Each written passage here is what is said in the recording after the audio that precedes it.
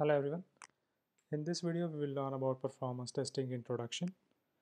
We will know what is performance testing, why performance testing is required, how it is done, and who are the different parties involved in the performance testing activities.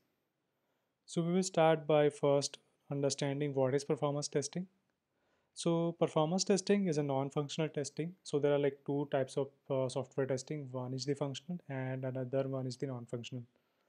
So functional testing checks for the functional aspects of the application. Like if we take an example of a search operation on a web page, so it will check like whether the search is returning correct results or not. Whereas non-functional testing will check the non-functional aspects such as the security, performance, or the usability.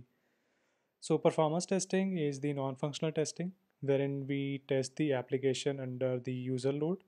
So how the application will behave when let's say 100 or 50 or 1000 users load is applied on the application, right? So that is the performance testing. It checks the application speed, scalability, and stability. So speed as to like when uh, user load is applied on the system, how fast or how slow will be the system, so that we check in the performance test. We check the scalability as well, like if we increase or decrease any system resource like an app server or a database server or any infra component, so how will application behave in that case, that we also check in the performance testing. Another aspect of the application that we check in performance testing is the stability, and that is how stable the application when the number of users are applied on the system. So let's say suddenly the application starts receiving more traffic. So how stable the application will be in that case. So that aspect we also check in the performance testing. So that is the performance testing introduction, and there are some different goals of the performance testing. Like in a project, these are the typical goals that performance testing is done for. The first one is to anticipate before going live, like before we go live on the production. We anticipate like we will be receiving some X number of users load and then do the performance testing. So to anticipate that load and anticipate the application behavior in that load, we do the performance test so that we have a fair idea as to how application will behave. Okay. Another goal is to reproduce any crash. So let's say your application starts crashing after a certain number of users are applied on the system. So to reproduce that scenario and to identify like what's causing the application failure, we do the performance testing. Another one is to identify the infra requirement. So let's say you are planning to go live and you're not sure like how many the infra, like what infra requirement you have, like how many uh, app server or the database server or web server will you require for handling this much amount of traffic. So to identify those requirements, we do the performance testing. And another and the last one is to account for the future growth. So let's say after maybe 6 months or 1 year of your application operation, your application gets popular and it starts receiving more traffic. So in that case, what will be the application behavior? So that future growth we check in the performance testing as well. So these are some performance testing goals, and to achieve those goals, we do these types of test in the performance testing. So these are different types of performance test. So the load test, typically this is the most common one. So the load test is conducted for short duration, like 1 or 2 hours, to understand the application behavior under specific user load, like 100 users load, how applications starts behaving when only 100 users are continuously applied for 1 or 2 hours. So that we check in the load test. Stress test, as in we test the application under the extreme amount of load. It's similar to the load test, but the number of users load or the number of requests per second load applied on the system is high. Maybe if we are targeting 100 users, so in stress test we go for like 250 users load and check the application behavior. The soak test is similar to the load test.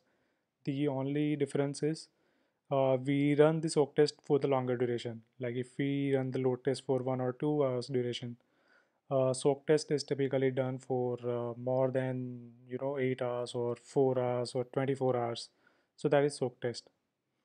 Another one is the spike test, wherein we check the application behavior when sudden load is applied to the system. Let's say in e-commerce scenario, some flash sale happens and number of users are increased suddenly to, let's say, instead of 100, let's say it starts receiving 500 users suddenly. So what happens in that case? To check that, we do the spike test. Another one is the volume test. It is conducted to check the application behavior when huge volume of data is applied to the system. So uh, let's say your application is receiving, like there is an upload application and your application receiving a large file of maybe 500 MB or 1 GB file. So in that case, how the application behaves, that is checked under the volume test. So the failover test is to check the application recovery in case the one of the application component is failed. So let's say you have two database server and one of them goes down. So how the application handles that scenario, that is done in the failover test. Step up and breakpoint test is pretty much similar, wherein the application load is like gradually increased to the point wherein we want to test the performance.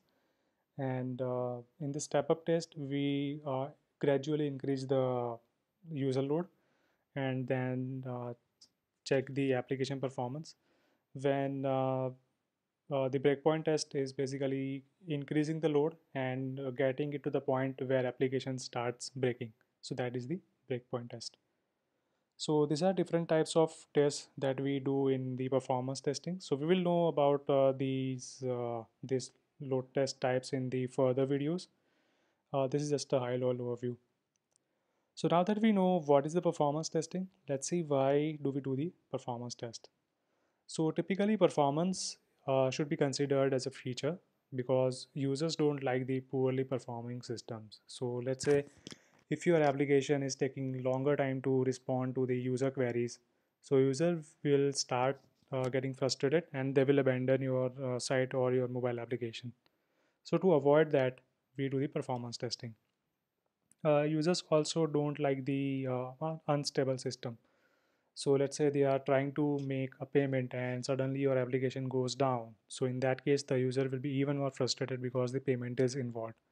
So to avoid that and to make your application stable, we do the performance testing. And it is known that a poor performing system results in the loss of sales and the reputation. So your sales and reputation is at stake. So performance testing is absolutely essential in that case. Uh, Performance testing basically gets out all these metrics, like we know the maximum load the system can handle, find out the responsiveness under the load. Let's say your application is expected to support 100 users, concurrent 100 users, but it starts breaking under only 50 users. So that needs to be checked as well. And we know about, so that explains the maximum load your system can handle. Okay. We also know about the responsiveness under the load, like when 100 users load is applied on the system, how it behaves. Like, will it be responsive? Will it be non-responsive? So that aspect we check in the performance test. We also identify the system behavior under different load conditions. So let's say we are targeting 100 concurrent users, but suddenly it goes to 110, 120. So what happens in that case? So we check that as well in the performance testing. So performance testing tries to uncover all these scenarios. And lastly, it helps us identify any performance bottleneck. So to avoid getting the performance issues in the production, we do the performance testing. Okay, so this is why the performance testing is important in your project. So how the performance testing is done? Typically, doing performance testing manually is not practical because getting hundred of users manually hitting your system is, sort of not an ideal way of testing performance testing your system. So to avoid that, we use the specialized performance testing tools, and these tools typically create virtual users which will carry out the business transactions on your application. So what happens is you record your script and then you run those scripts uh, on your system. um, so basically, load test tool will create a virtual users similar to the real world user, wherein they will carry out different operation like search, add to cart, checkout, and all those scenarios. And to generate more number of users load on the application, the load test tool use the concept called load generators. So let's say if you want to generate a large amount of load of, let's say, 1000, 2000, 50,000 even.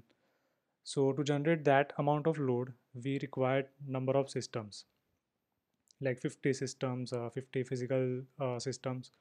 So those are systems are called load generator basically. So in each system we have the load test tool, and they execute the load test on behalf of you. Okay, so these are called the load generators. And at the end, after the load test scripts are run, it provides the different performance metrics like the response time, the errors, the throughput of the application. So all these metrics are provided by the performance testing tools. So these are some commercial and open source performance test tools. The commercial tools include some popular like the Load Runner, NeoLoad, WebLoads, Load Complete, and all those things. The open source tools have a lot of variety as well. The Apache JMeter is one of the most popular ones. Others include the Gatling, K6, Locust, Tsung, and all those things. So this is the list of all the commercial and the open source tools. And at last, we will see who are the people responsible for the performance testing in a project. So in a typical project, testers play a key role in performance testing because those are the ones who create a test script, then execute the test script on the application and come out with the results. But collaboration between different people in the project is essential. So if you see in a typical performance testing project, testers are the one who do the overall performance testing activities like running the test script, creating a test script, and in case they notice any performance issue, so they report it. And in turn, developers will find out whether there is an application issue or the infra or database issue. So in case there is an application issue, so the developers will be responsible for fixing that. And if they find that the issue is with the infrastructure or the database, so they will inform this to DevOps person or DBA person. Okay, so collaboration between these parties is absolutely essential in the performance testing. And at last, the business analysts are are required to have the clear-cut performance requirements. So those are the ones who come up with the performance requirements typically. So these are the different parties involved in the performance testing activities in a project.